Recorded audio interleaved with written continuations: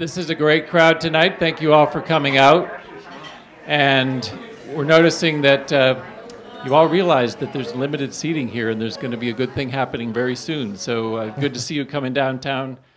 Matt Peeples has been down in Tucson for a couple years now. He was working on a really incredible grant program, which I think sometime we'll be bringing him back yet again to talk about, the Southwest Social Networks Project. His dissertation work from ASU on the Zuni area is a part of what he's going to be reporting on tonight. And Matt is a young guy, and I'm always amazed by the depth of his experience and his ability to share his enthusiasm with an audience. So without further ado, Matt Peeples talking about cooking pots and culture in the Zuni region. Matt? Thank you. Can everybody hear me okay with the microphone? So, you know, these archaeology cafes are great, but one of the things that's a little bit intimidating about this format is the lack of slides and visuals, because I really love having maps and pictures and stuff like that. So I cheated as much as possible. I've got these handouts and a couple of color handouts on your table, and it's got a front and back side with a page 1 and page 2, and I'll refer to those a couple times.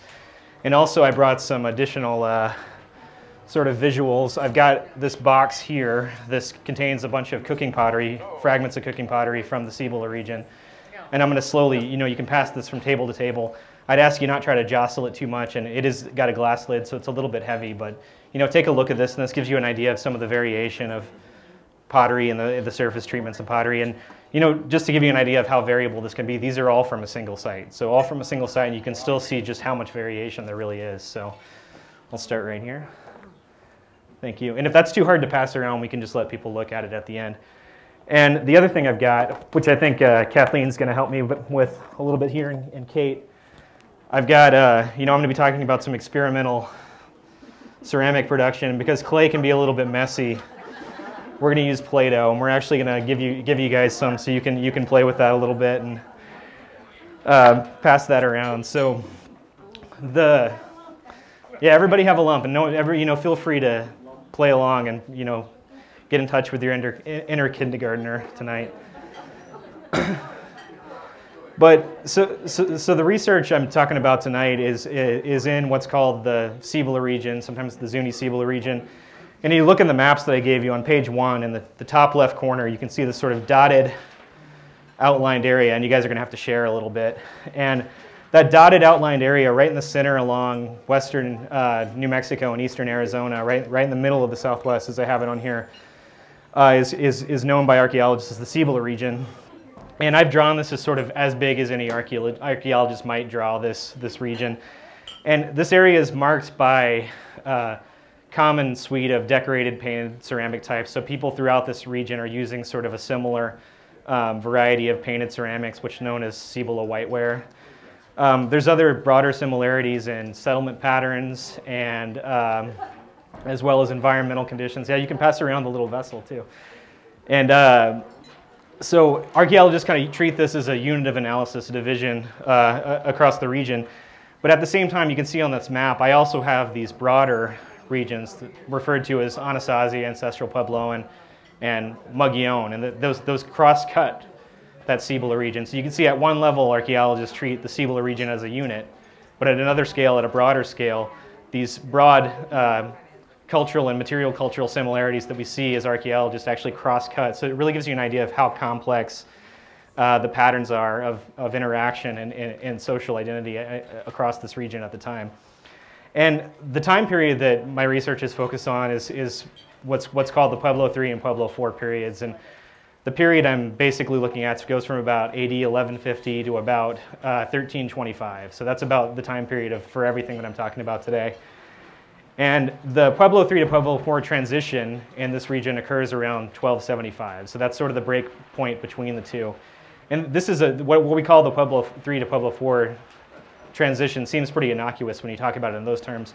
But what it was is a really, really rapid and massive social change that characterized a huge area across the Cibola region. And some of the changes involved where there was massive population movement. So people are moving across vast distances. they're consolidating, populations consolidating into clusters of habitation. So whereas people had been kind of spread across the landscape, they're consolidating into groups that have empty spaces in between them. So there's sort of, at a landscape scale, people are moving around a lot. The other major thing is that people are really reconfiguring the way that they're living, the kinds of structures they're living in. And for example, if you see on page 2, I have a couple of site plan maps here. What's labeled as Scribe S there would be sort of a typical Pueblo III community from the eastern Zuni region at this time. So you can see every one of those little black blobs in the map is a room block that, you know, is a little pueblo that may have housed one or a few related families, you know, so every one of those is a few people living together, and they have lots of neighbors relatively nearby, and there'd be other communities, clusters like this, you know, maybe a few miles away. So they've got lots of neighbors, but they're sort of living in their own structures that they're building themselves, even when they might be clustered. After the beginning of the Pueblo IV period, that changes completely, and in a very small amount of time in this region. And then Pueblo IV sites are more typically what these ones labeled Pueblo de los Muertos and the Lower Derecho ruin shown on here. And those are, you know, you can almost think of them as massive apartment blocks. These things are often 4 stories, you know, so multiple stories, very, very tall walls built around these open plazas. And in the Zuni region in particular, they're often in these characteristic square or circle shapes. So and actually the earliest ones are combinations of circles and squares. So there's some interesting patterns going on there. But, you know, just to kind of put this in human terms, I like to say, you know, if you were born about 1260 in west central New Mexico, you know, you probably would have lived with your family, maybe a few like extended relatives in a relatively small little pueblo, little hamlet out on the landscape. You would have had neighbors around you, but they would have been, you know, a stone's throw away or maybe further away. But by the time you're about 20 years old, you're almost certainly living in one of these massive compounds, and you know, you have maybe 1,000 neighbors living cheek to jowl. So like, you can imagine how big a transition that is. You know, you think about rural to urban migration and things like that, but in this case, there's not even really a precedent for that. So people didn't even really know what it was to be living in these massive communities like that, because this is sort of unique to the area at this time. So, you know, we talk about a Pueblo III to Pueblo IV transition. That seems like, you know, it's just one archaeological phase to the next, but really this is a massive social change that's happening at this time. So keep that in mind. That's the context of everything I'm talking about tonight. And I'm gonna talk about specifically the relationship between cooking pots and what cooking pots and storage pots can tell us about cultural relationships, social relationships, and interactions across this transition that I just described. So, you know, studying things like cooking, storage, and food are good ways to look at culture, because food and foodways are some of the most distinctive and sort of and often conservative aspects of culture. You can think of regional cuisines and things like that, and those are often something that maintains, if you think of immigrant communities in the United States, often their foodways and cuisine are things that are retained for many, many generations. And even as maybe the foods that they have access to change, the tools that they use to produce them, the techniques, and sort of the ways they cook often are quite conservative over long periods of time. And there's been a lot of cross-cultural work that shows that this is a strong pattern across many, many, many parts of the world where food is really strongly tied to cultural identity. And what I'm talking about today is some of my research in the Zuni Cibola region. So the larger region is called the Cibola region, and it's centered on the Zuni Indian Reservation in western New Mexico. So you can hear me refer to it as the Zuni Cibola region. It's often thought of as areas that were ancestral to contemporary Zuni Pueblo in New Mexico. And the research I'm going to be talking about today is focused on these unpainted, what we sometimes call utilitarian ceramic vessels. So these are vessels that are not painted. They're used, you know, throughout the food system for cooking food, for storing food, for serving food. So these are all sort of tied up and eating and cooking. So that's sort of the context of what I'm talking about. And what I argue in my research is that if we see similarities and differences in the way people make, use, and consume these ceramic vessels, we can tell something about, you know, similarities and differences in culture between different parts of this region. So that was sort of the impetus of what I was looking at here. And archaeologists often refer to these kinds of differences in these sort of everyday objects like this as technological style, is a word you'll see quite a bit. And this idea, you know, based on a lot of cross-cultural research across the region, is that attributes of material culture that are either invisible or, you know, a very low visibility in the final product are often taught and learned through motor habits, like the way your hand is held when you're making a vessel, or how you build a hearth in your own home or something like that. That's not public and out in the open. It's much more private. Those sorts of things tend to vary in relation to how much interaction people have among each other and if they have historical connections. So if you see similarities in a lot of these sort of low visibility or invisible kinds of technological styles, that may suggest that people have strong historical relationships with each other, or they may be interacting on a regular basis. And when you see strong differences, that can suggest the opposite, that there may be some very broad cultural differences between these groups. So in general, that's what I'm talking about. So I'm going to talk about cooking pottery in the region, and basically I'm arguing that we see similarities or differences across the region that can tell us something about general practices related to cooking, serving, storage, and eating that are all important aspects of culture. So for a number of reasons, utilitarian cooking pots in the Cibola region and the Southwest in general are great for this kind of study. First of all, they're overwhelmingly locally produced. So, you hear all these things about pottery moving quite some distances across the Southwest, and there's a lot of chemical characterization studies that have shown this, that pottery does sometimes move hundreds of kilometers across the region. These cooking pots don't tend to move as frequently or as far. So in a sample that I looked at in this region, in the Cibola region, I found that about 90% of vessels were found in the place where they were likely produced. So about 90% of the time, people are using and consuming these cooking pots right basically where they're made. And a petrographic or a compositional source may be an area that's sort of 10 or 15 kilometers across. So you can think, like one or a couple of river valleys near each other. These things are mostly staying within these areas.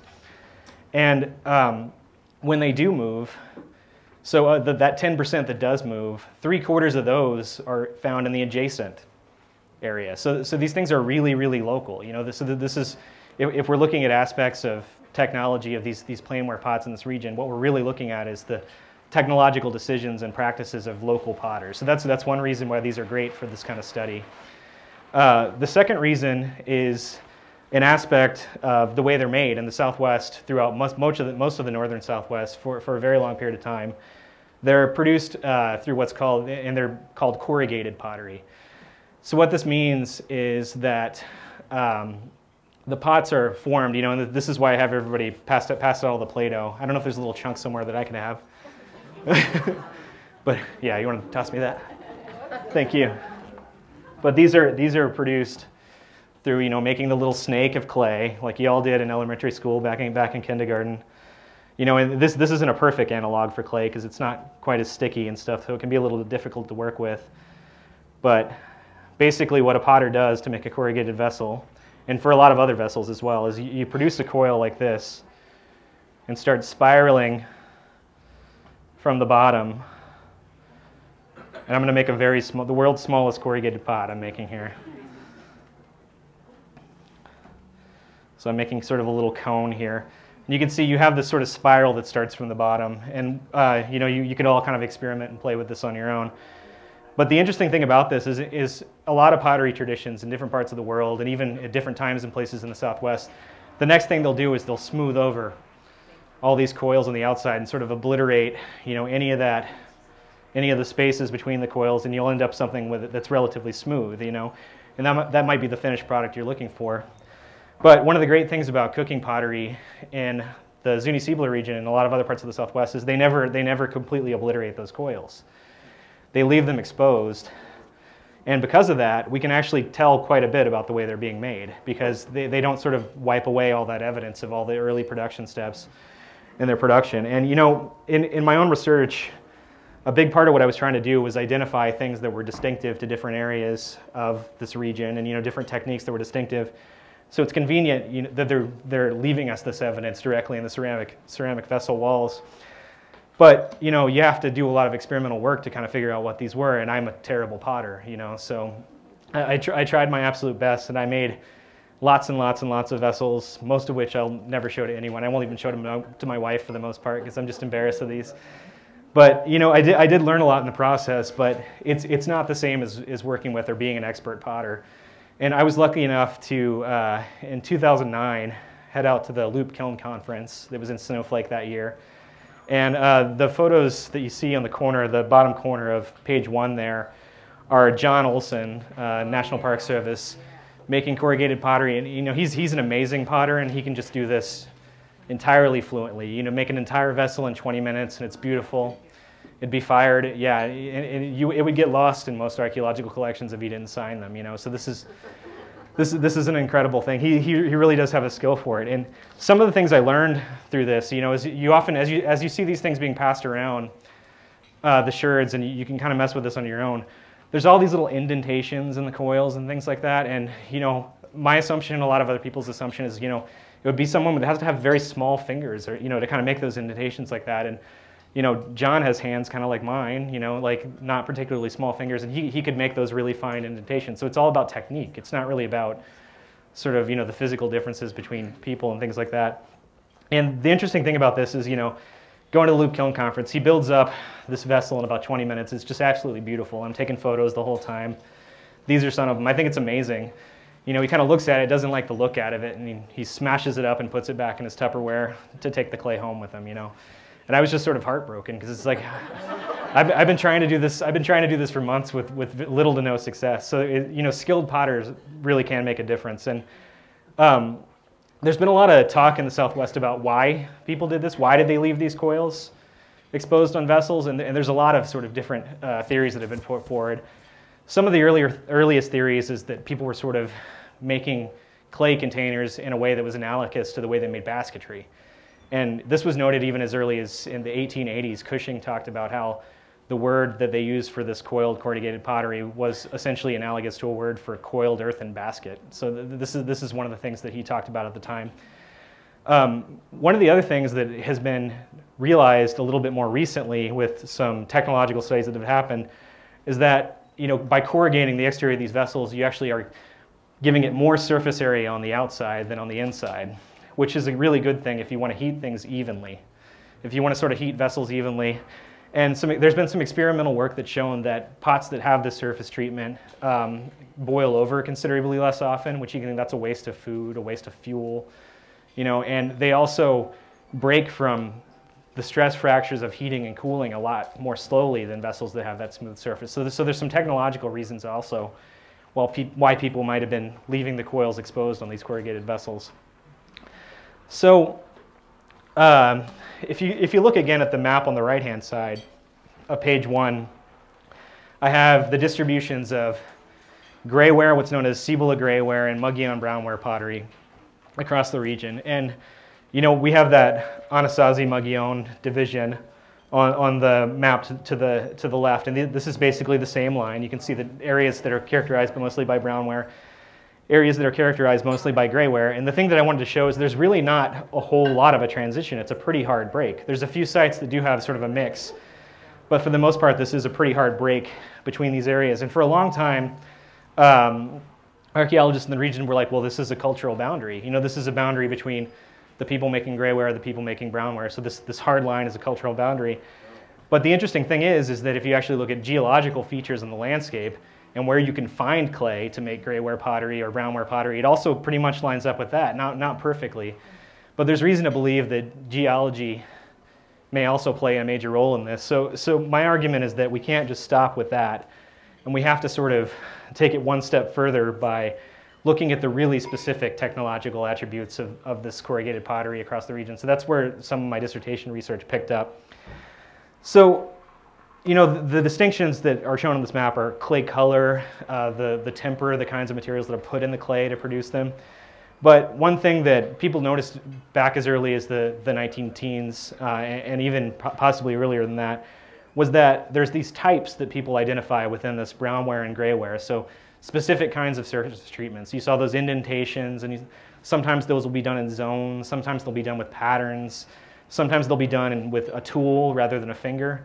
And people noticed that a lot of these type categories that we're creating actually span both of these wares. You find these same types across both of these. So there's really something going on there that we need to investigate further.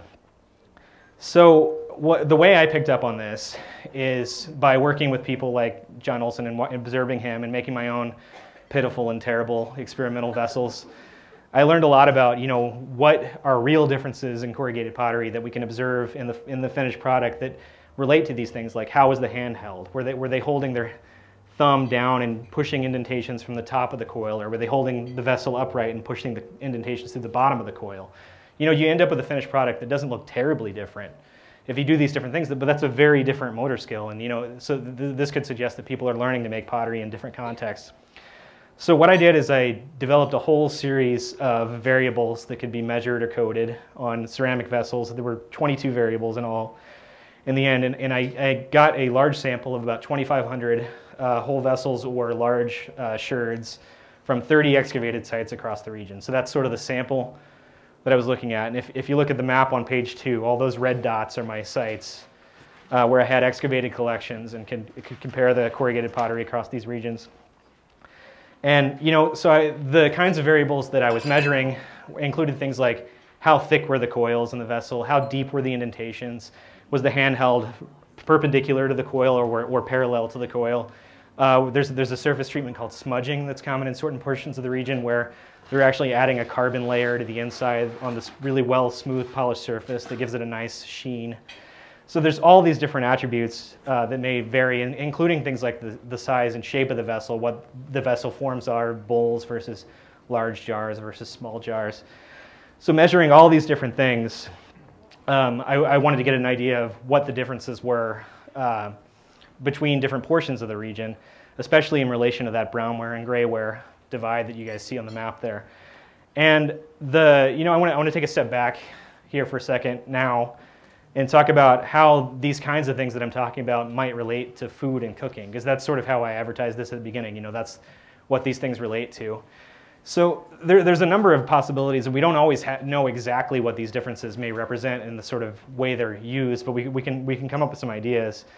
For example, the thickness of the vessel walls, the size of the coils, and to some extent, the shapes of the rims of vessels can all influence how quickly or evenly foods inside them can be heated. So, for something like a stew, you want sort of a low, slow heat if you're going to be cooking something like that. So you want something that does have that property of cooking very evenly, and those indentations and corrugations can help like that. If you want to save fuel wood by cooking something faster at a hotter temperature, you may want thinner and smoother vessel walls. So that's just one example. The smudging that I just described, so the addition of that carbon layer on the vessels is also a really interesting one too, because people have argued that might have slowed the growth of bacteria on things inside vessels. And even if people don't have a concept of bacteria, there may be some sort of advantages to that. And one of the things that people have talked about in relation to that is that might suggest a different scheduling of cooking and eating. So if you're because these smudged vessels are almost all bowls, so they're not necessarily the things that people are cooking in, but they're things that people are storing and serving.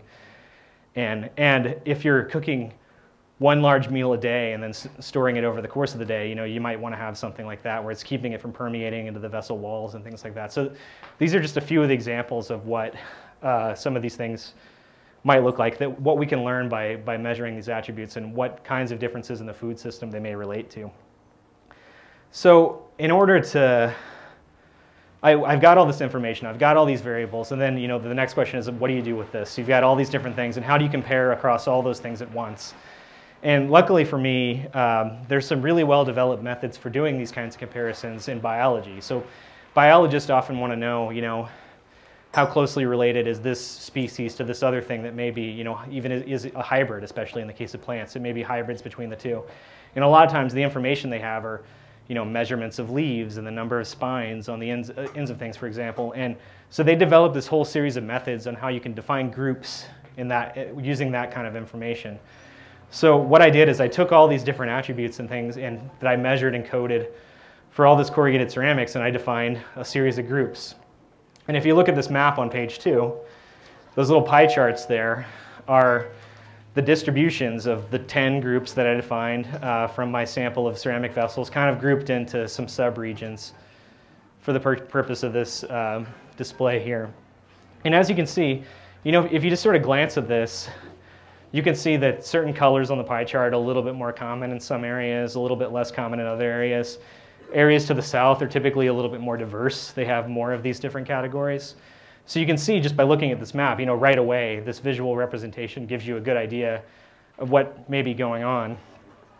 And one of the things that I kind of found somewhat surprising in this is that I was expecting to see, that hard break again between the sort of brownware and grayware areas, but there's actually a lot more of a gradual change across that region than I was expecting, and that was sort of interesting to me.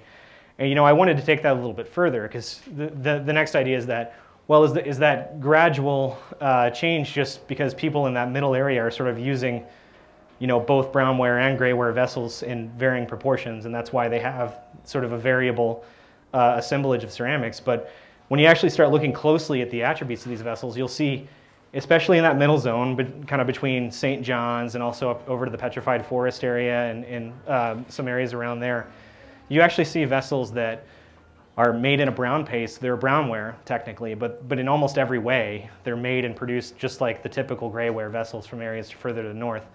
And you also have the reverse. So sometimes you'll have vessels that are made with a gray firing clay. It's the Cibola grayware paste, but they're almost in every way a brownware. And sort of the techniques people are using and the way they're being applied, they're very typical of areas further to the south. And there's actually even vessels that sort of are, especially when you have the whole vessel, you can tell they really are just a combination of those attributes. So things to the north, things to the south are really being blended in a real way there. And if we think about, these things all relating to food systems, food technology, what does that say about, these people from these different traditions? Are they coming together and actually creating something new? Or are they sort of hybridizing, techniques for pottery production? What might that say about cultural relationships between people? So, this is sort of an interesting aspect of this. And, as I'd said, I'd kind of expected there to be this spatial relationship where you'd see a hard line between people doing things one way and people doing things another way. And I don't really see that. I see a much more gradual change. And when you look just from site to site, I can compare the ceramics at one site to the ceramics of every other site, and I know where they are in the landscape, so I know how far apart they are from each other. So I can compare how similar things are to things that at varying distances from each site. And what I see there is, so if you look at the distances between sites and the way they're making pottery, what you actually see is that, in general, people are making pottery very much like their closest neighbors, which perhaps not surprising. This is something that, I talked about 90% of things being found in the general locations where they're made. But this suggests that these learning traditions are really, really lasting a long time, and people are sticking to the, techniques they're using and learning originally.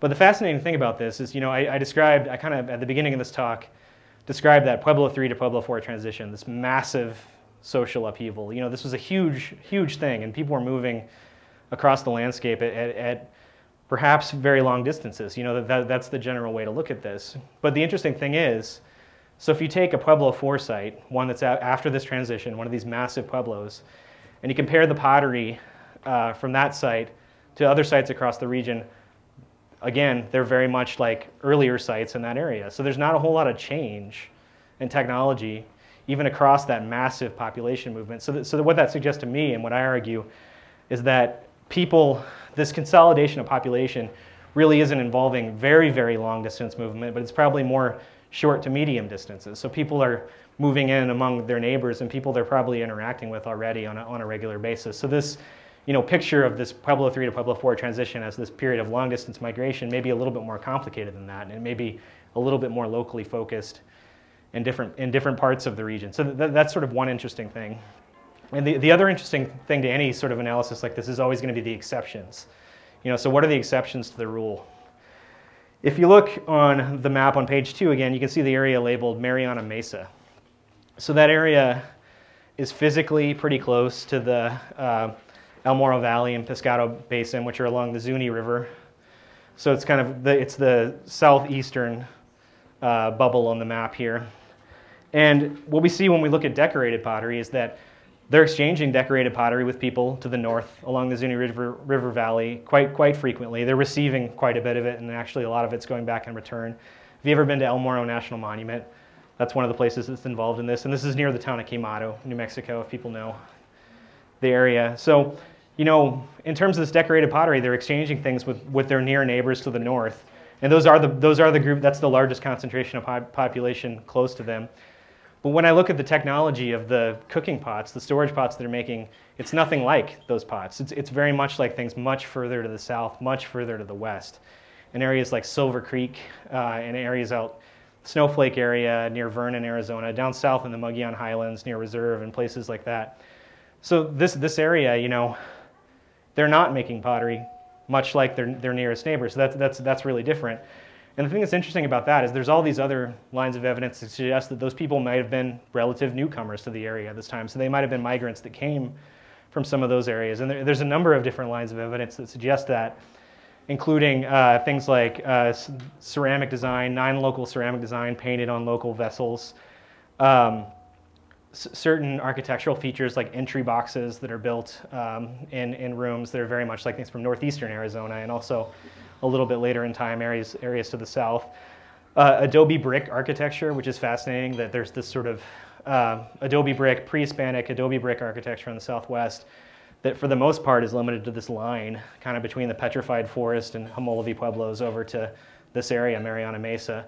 I'm talking about it. And there really is this sort of west to east line of that's time transgressive as well too. You can see it sort of move through time across this region. So there's all these lines of evidence that suggest, you know, these people might not have been local to this region, and they're bringing this ceramic tradition, you know, with them. And again, you know, linking this back to food is this suggests, you know, cooking like back home. You know, this is sort of like their regional, the tools they need for their regional cuisine and their food system they're bringing with them. So that's, you know, I always think the exceptions to these kind of things can in some ways be the more interesting part. So then I wanted to talk a little bit about one more thing, what did change? You know, I talked about all that continuity in technology across that Pueblo 3 to Pueblo 4 transition. People's lives are changing dramatically, but they're sticking to things, you know, that they know in terms of like this food system. But what did change across that? And one of the major things that did change is the social context in which they're eating and serving food. And if you look at the bottom of page 2, I have a series of nice, really beautiful painted vessels. You can see these beautiful painted vessels on here. And what these vessels all have in common, there's 3 different wares. We have a St. John's polychrome on the left, a kind of strange Heshatuthla polychrome in the middle, and then a Pinedale polychrome vessel. So those are the 3 sort of archaeological type names for those. And they're all related, and they have sort of a common origin and similar technology. But one of the things these all have in common is these designs painted on their exteriors, you know. So even if these bowls were full of food, you'd still see this design on the outside. And in 2007, Barbara Mills at the University of Arizona wrote an article where she actually tracked the size of these designs on the outside of vessels in relation to the size of public spaces at sites where they're found. So what she found is that when people were living in sites with very open and large public spaces, they were painting very large designs in their pots. When people were living in much more sort of tighter contexts with much smaller plazas, for example, they're painting much smaller designs. And that actually fluctuates through time, and those 2 things track really well together. So she noticed this in the Silver Creek region in 2007, published on that. And in my own dissertation research, I looked for this pattern across the broader Cibola region. I found exactly the same thing. So when you have a time period marked by really, really open public spaces that are not sort of bounded areas, people tend to paint these really big designs on the vessels that take up almost the entire side of the vessel. Later in time, when they're more restricted spaces, they're painting much smaller designs. So that really suggests that people are really fundamentally concerned with who's going to see them and how they're going to see these designs. It suggests they're really, really interested in the public aspects of this. Another thing that's interesting about these painted bowls is during the Pueblo 3 period, they basically come in 2 sizes. So you have these kind of little ones, something about like that. You can imagine, you know, what you might eat a meal out of. About, you know, just about if you put your hands apart like that, that's about how big they are. And then if at the same time there's another category of bowls that are much bigger, things about like this, you know, so those are probably not for one person unless you're quite hungry at the time. You know, you're not gonna, you could just take a ladle and scoop it right up. But so there's these 2 sizes of these serving vessels, and these are used for serving and eating. You know, so there's 2 sizes of serving, so that might suggest, you know, maybe the family pot, and then everybody has their own little sort of individual thing like that. And at the same time, what we see, if we look at the sizes of cooking vessels at the same time during the Pueblo 3 period, There's basically one size, relatively small cooking pots, the kinds of things that people would cook for a household, for a family, you know. So what this suggests, because we have all this evidence that these things are being used in public, is people have argued that this might be sort of a potluck kind of thing, where people are cooking and bringing food in these large vessels and then eating them in these smaller ones. And, you know, this is the time period when I'm talking about where people are living near each other, but they're all off in their own space. You know, they have their own little structures and things like that. And this changes really dramatically across the Pueblo IV period.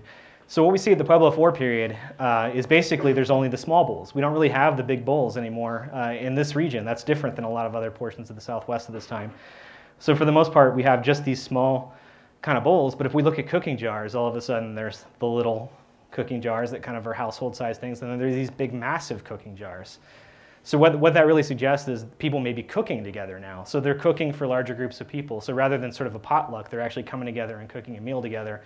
You know, and this is that time period when they're living in these massive pueblos. You know, they've got a bunch of neighbors right next to them, and that's a new thing to them. So this is sort of one of the ways that people are adapting and doing at this time. So I think, you know, by looking at all these different aspects of the technology of corrugated pottery as the food system, and also how they're serving and eating, we can really say quite a bit about the social changes that people were experiencing across this time period. So, thank you. I'll take questions.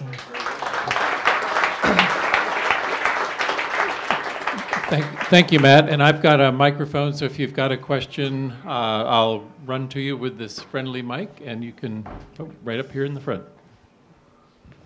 Well, when you visit the Pueblo, an abandoned Pueblo, you're really struck by all the pottery shards. It just litters the place. Are these things that fragile? Well, are they just breaking all the time? Or? Yeah, actually, so the cooking pots that I'm talking about, because they're constantly being exposed to heating, repeated heating, they actually break at a fairly predictable rate. So, you know, these things are breaking because you're filling them with water or, you know, other sorts of corn mush and things like that, and boiling them again and again and again. And they break at a fairly consistent rate. And this is something that archaeologists actually use to estimate the duration of occupation of sites. So if you know basically what the breakage rate is, about this many vessels tend to break per year, this is about how many vessels people have at a given time, you can estimate how long a site might have been occupied. You know, you can tell if something was occupied for 10 years or 50 years, for example. They have the density of shards per unit surface area? Yeah, so a lot of times the way that'll be done is that they'll excavate a number of, you know, 1 by 1 meter units, count all the broken ceramic vessel shards inside each of those, and then, you know, be able to estimate how long the Pueblo might have been occupied using that. And you know, the serving vessels, the painted vessels, some of these are quite large, and oftentimes, you know, you can find them like pot breaks out on the surface. So you can just imagine someone, you know, stubbing their toe in a rock and dropping it, and it busts, and, you know, they probably cursed all kinds of stuff. And, you know, so I mean, they are fragile enough that they do break at a relatively complete rate. But actually, if you look at the sherds that were being passed around before, you can see one that had a little hole drilled in it. That's what we call a mend hole. So sometimes if it'll have a crack down one side, you can drill 2 holes and actually mend it and keep that crack from spreading and opening up. So they had some ways to do it, and they also use broken vessels for all kinds of things too. They're not done with it when it breaks. So, have you done any residue studies on the pots? And if so, is there a difference between the brown and the gray ware residues? I haven't done that. There's another person that's done that, and I don't remember the name, so I'm not going to say specifically. But the results were essentially inconclusive, because when you're doing a lot of these residue analysis, you have to know what you're looking for. You have to test for certain things. And if you don't know the signature of what it is you're going to find, you can't necessarily identify it. So this is an area of growth for archaeology. I think there's going to be a lot of this that's going to happen. And you know, everybody probably heard about the chocolate and the cylinder vessels at Chaco Canyon, you know, which was quite an amazing thing, and people were really excited about this. And you know, that requires a special kind of collection. It has to have not been sort of exposed to all the washing and things that happen to archaeological collections when they come back from the field. And also, you have to know what you're looking for. They went looking for that. So I think this is definitely a growth area and something that we're going to see quite a bit of in the future. Is there another question? Right here. Here. What ecological factors were occurring at that time in terms of climate that would have caused the people to choose to live in a more Pueblo style? So she was asking, just for the camera, she was asking what environmental factors may have played into that transition and why people were living in these massive pueblos at the time. One of the things that happens at about this time, so the Cibola region, basically you can imagine from the southwest corner to the northeast corner is increasing in elevation as you're going up towards the Zuni mountains. And the further you go towards the mountains, it rains more, but it's also colder. So there's this sort of balance. If you're a corn agriculturalist, you need both the long enough summer and you need the water. So the period of time when people are really rushing into this area, there's sort of a big population shift towards the El Morro Valley, is an area that's particularly warm and particularly dry. So being in an area that's a little bit cooler is maybe okay, and being in an area that is wetter is quite desirable. So there's a lot of things that are pushing people in there. And one argument that people have made is that actually by, that packing of population that was happening led to the formation of community boundaries that sort of led to the creation of these massive pueblos. So that's one idea. Other people have put forth ideas related to, fear of war and things like that, because this is also a period of time where areas like the Four Corners are emptying out at the same time. And there's not a lot of direct evidence of people from that area entering the Zuni region especially, but they may have been worried about that. They may have been seeing people leaving, and they may have been passing through this area. So there's a number of different things that may relate to that. One other thing that's interesting about these big pueblos that I didn't really mention is that not only are these things massive, but most of them have a single unbroken wall along the outside. So they're built basically at once. You can imagine the scale of cooperation that takes suggests that these people already probably were some kind of social unit before they did that. But for whatever reason, they're committing to living that way at that time. So here's another one. We were visiting one of the pueblos a few years ago, and I don't remember which one, but they were double firing pots. They were using twice as much wood, and they ended up with very dense pottery, which was like glass. But I would assume that's a later concept. Yeah, I don't know of pre-Hispanic evidence for anything like that. They could be just out of my experience, but for the most part, they're using technologies to conserve wood, they're like putting a kiln in a certain place where it gets a draft that keeps the fire hot and things like that. And oftentimes in the Cibola region, we don't really have the preserved kilns, because a lot of times they're doing these in areas out by the riverside and things like that you go where you get the wood, and you don't necessarily make them where you live. So we don't always have a lot of evidence of where they're producing the vessels, where they're firing them. Just 1 second. You've talked about similarities and differences in the pots. What about the question of diet? Couldn't that contribute to similarities and differences? And even the same people over 100 years, as their environment changed, the diet may have changed, and that may have required changing in the pots. Yeah, no, that's definitely true. So one thing that's true of most of the Puebloan world is that people were overwhelmingly getting most of their calories from corn. That's true across the board of most of this area. They're of course eating things like beans and squash, but a lot of the things we don't know a whole lot about are the sort of, mustards and the little spice grasses and things like that have, might have been used to flavor food. And those often are hard to preserve. And there's some interesting cases in different parts of the Southwest that suggest there may have been some differences between migrants and locals in certain areas in the Tonto Basin, for example, and the kinds of things they're consuming. But we don't have those kinds of studies yet in the region that I'm talking about. But I'm certainly expecting that there would be those kinds of differences, because we see differences in their cooking technology. I'd imagine it also has something to do with what and how much they're eating of different things. So, and just one example about the areas between the north and the south, there's differences in where they're using rooms to store corn sort of dry on the cob versus places where they're actually shelling it and storing it that way. And that might suggest that it's being consumed in quite different ways as well too. So we can see those kinds of things. And I'm certain there's more. And a paleoethnobotanist could probably tell you a lot more about some of the differences in the specific food products. But general, when I looked through pollen and macro plant fossil data, it's the same things across most of this region, but just in slightly different proportions. I'm wondering about differences in the clay content between cooking and painted vessels. Mm-hmm. It seems that micaceous pottery is particularly well known for being good cooking, all the fancy restaurants in New Mexico, northern New Mexico. Have you seen a difference in the mica content between cooking vessels and serving vessels? So in the area that I'm working in, there's not a whole lot of mica in general. Yeah. So well, there is, but not in the clays they're using for ceramics. So the brownware pottery that I'm talking about, a lot of that are clays that come from sort of river basin areas, alluvial clays, and the grayware pottery, a lot of it is weathering from the sort of mesas, the big sandstone mesas you can see. so they're getting their clay in different sorts of places. And in terms of cooking versus these other decorated pots, the clays they're using, that's actually interesting because in the northern portion of the region, if you look at the chemical signatures of cooking vessels and decorated vessels, they're very much built on the same pace. So you take away the slip, you take away all that external stuff. A lot of the core of the clay, the initial clay they're making is very, very similar, and often forms these tight little groups. In areas to the south, they're sort of selecting different clays for making their cooking vessels than the ones they're making for decorated pots. So that suggests that, again, that's a little bit different strategy. So there's all kinds of nuances to this that are really interesting.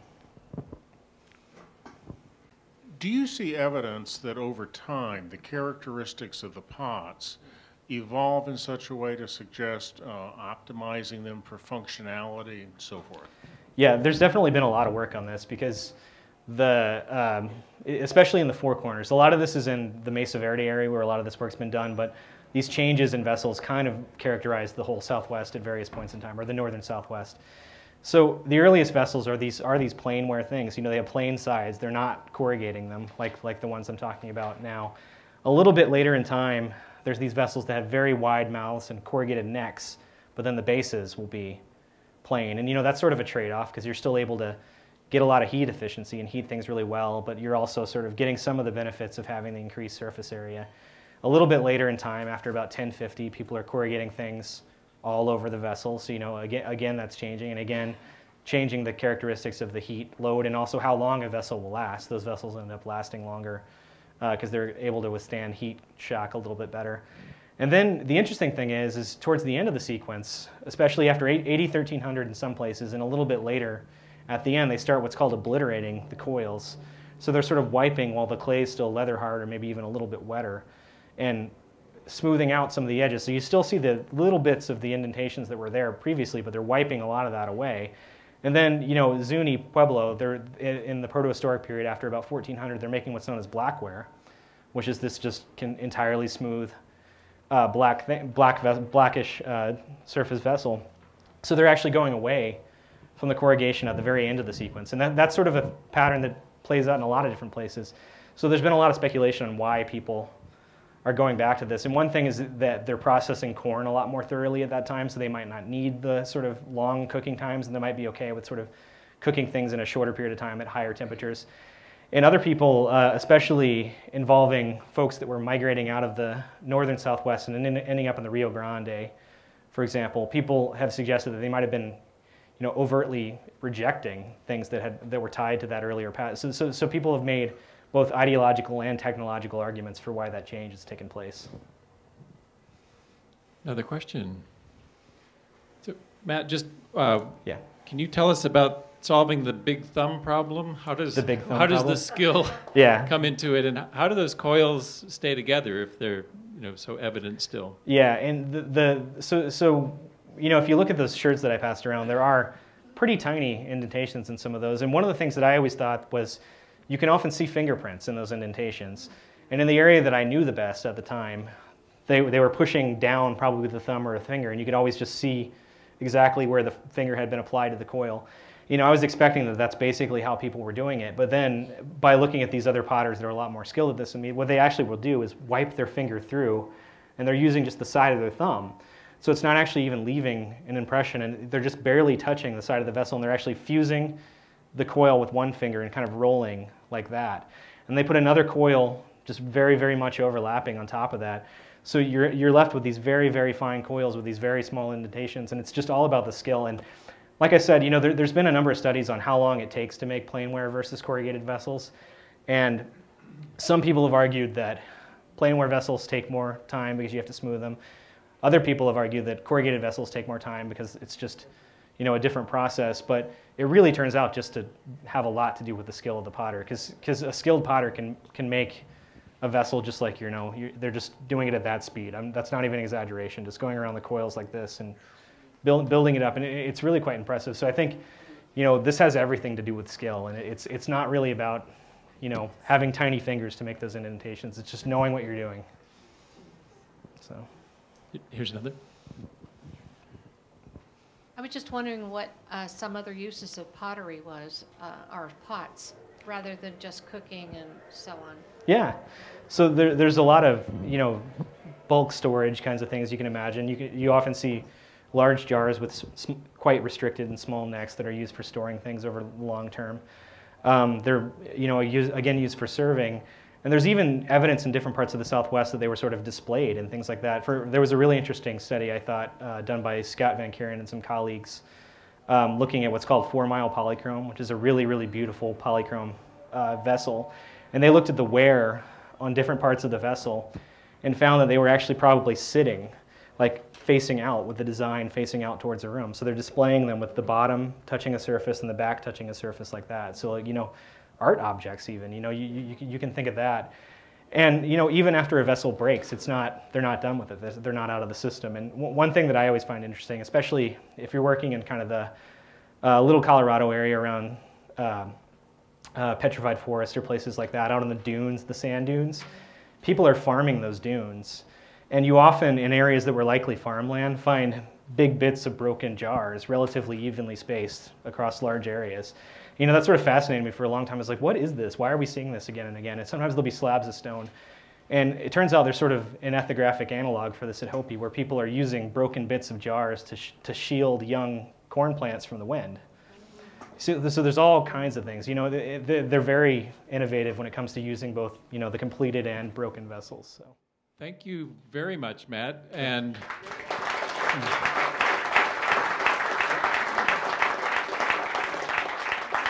we'll be back a month from now when someone I know well, Linda Mayrow, who happens to be my wife and works for Pima County, and Julia Fonseca are here talking about the success of the Pima County Sonoran Desert Conservation Plan 10 years after its initiation.